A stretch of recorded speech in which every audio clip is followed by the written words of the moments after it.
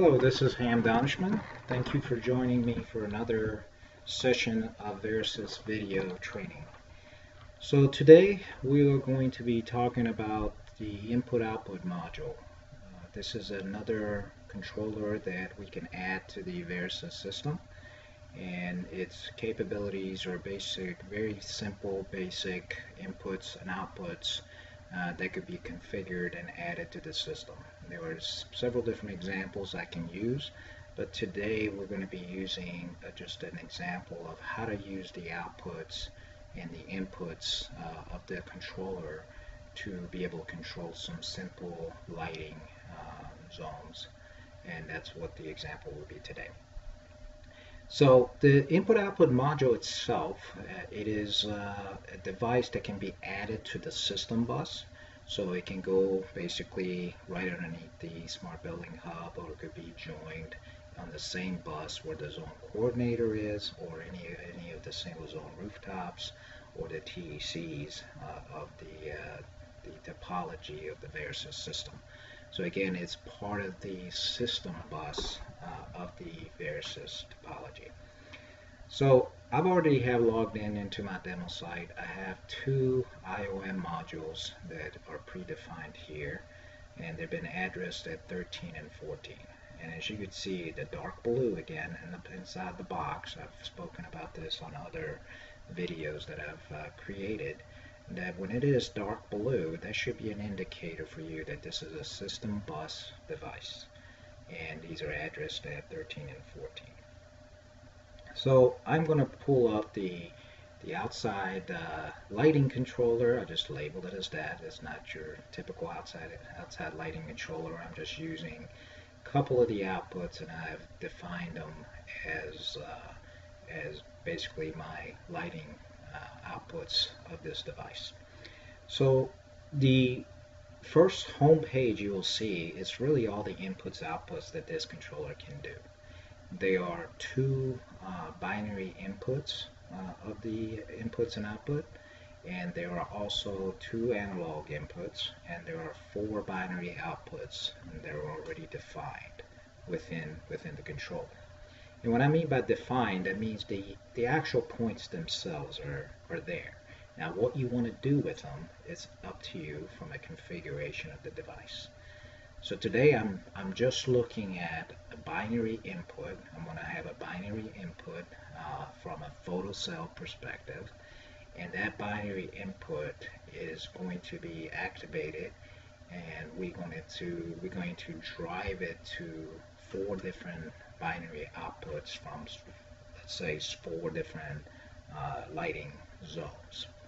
So really from perspective of configuration, the outputs here are pretty straightforward. You would come in here and you could you could physically command those outputs from here if you like. You could actually turn them on and off. And or if I basically say set state, I could come in here and change it to on if I need to. But this screen also gives you capability to put a description behind it. So you do have outside light zone 1, 2, 3, and 4, and that's what I've done here. On the inputs itself, I've taken the first binary input and I've changed it to outside photocell. That's really all I've done here from the perspective of configuring the system. Now I don't have any more analogs, or I don't have any more other types of configuration I have to do, but let's say that my photocell was actually an analog, not a binary input. So I'll go back into my configuration. I have two analog inputs here. I've already defined them as temperature and a light sensor. So you can come in here and take one of the analog inputs, and as you can see, I have different configuration I could do with it. I can make it a temperature, I can make it a humidity, I can make it a CO2, or I can make it a light sensor. So it's the programming of that. All it is that we tell you that this is a 0 to 10 type of a analog input, and this is a 0 to 10 volts. And you just basically click on this light sensor as the configuration, and then that becomes the configuration of that. So if I had wired in a photocell with the analog input number 4 on my IOM module, that would be what I would use to be able to drive my outputs. Again, you have a second analog input here that you could use. You could also make it into a refrigeration type of an input, so an analog input to be able to measure refrigerant, and then also pressure input number 1, 2, and 3, so you could actually have 3 different pressure inputs based on the scaling, and all of that is explained in our documentation based on the scaling and the wiring diagrams of what you have to insert. So from a perspective of input-output module, it's pretty straightforward. This is what you get. And so in this example right now, I have used my interlock capability, which is something I'll probably go ahead and cover right now.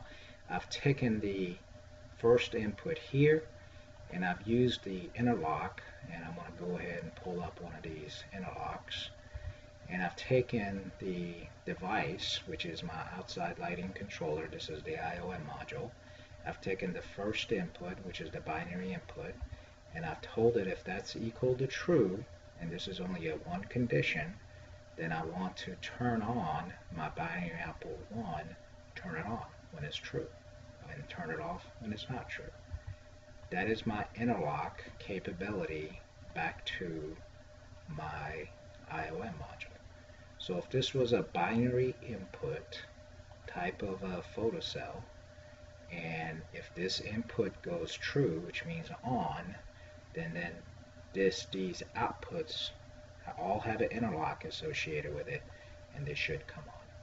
So I'm going to go ahead and command this point to on. I'm going to take it out of service, and this is just to show you what this thing can do, and I hit it on, and then all of these outputs just turned on. So if this was an actual digital input through a photocell that was wired into the binary input number 1 of the IOM module, and that thing goes true, all of my outputs, which is all lighting outputs, just turned on. So it's just an example of what you can do with the IOM module. The other parts of the IOM module that you can also take advantage of which has to do with load shed and then global shutdown. And those will be covered under another video that Rob Schnauer will be providing. This concludes my video for today, and I hope this was helpful, and hopefully you come back for more. Thank you very much.